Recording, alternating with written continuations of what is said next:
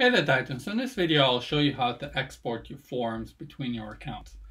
So what you usually use export forms for is moving your forms between your Titan accounts. So let's say you have a production account and a sandbox account, you want to move a sandbox form from the sandbox to the production or vice versa. What you will do is the following. So let's say you want to move this to a different account, and I have here an empty account. So let's say this is my production Titan account, and I want to move my form from the sandbox to this guy.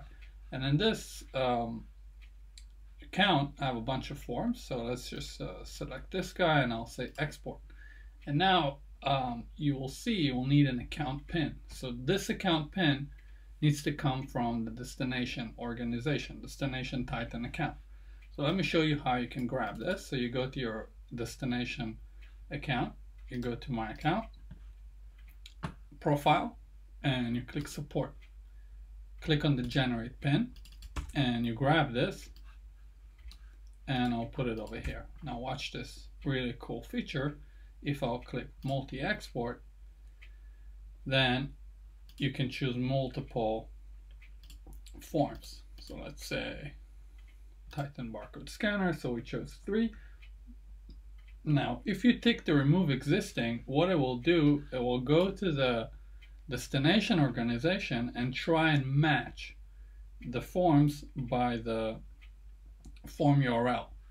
So let's say, let me show you a new form.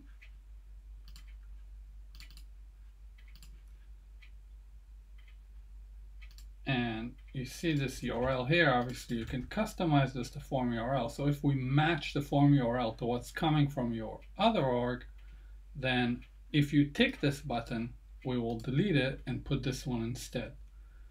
So this is an important thing to note. And if you by mistake deleted something you didn't want to delete, then obviously you can head to the recovery center and recover your deleted form.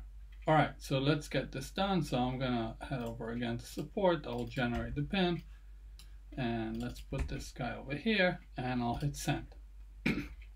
Now you gotta keep this window open until it's done, otherwise it will stop in the middle. Let's just wait for it to be done, and let's head over to my dashboard, and I can see I have 3 forms that I've just exported. Let's take a look, and everything is here, and this is how it's done.